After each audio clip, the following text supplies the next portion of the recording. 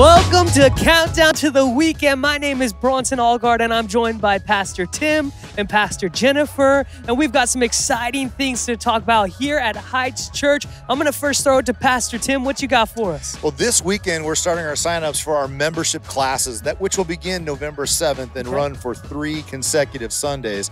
But this Sunday, we're actually taking signups.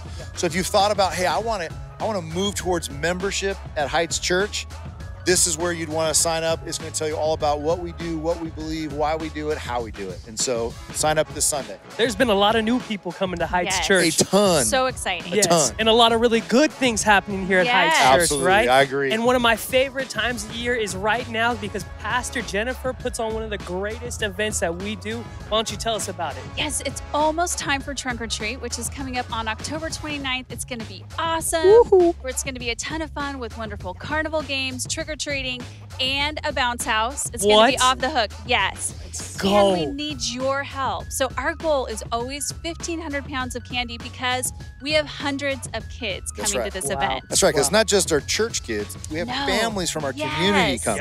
Yep. It's such an amazing outreach event, an opportunity for us to share the love of Jesus with our community by providing a way for them to come and have fun.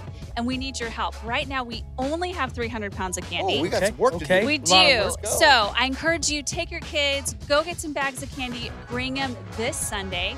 And if you're a part of our life group competition, make sure you bring that to the information booth so your group can get counted. That's right. I know we've had some pretty impressive competitions with our life groups in the past. Absolutely. So, they're pretty fierce. So let's see what happens. Well, we've got so much going on here at Heights Church, whether you're in person on campus or on our online campus. And we are so excited as Pastor Craig continues in our series, God's Calm Through the Trouble and the Struggle. Can you say that 10 times fast? Tough, That's a tough one. But hey, we can't wait to see you this Sunday at Heights Church.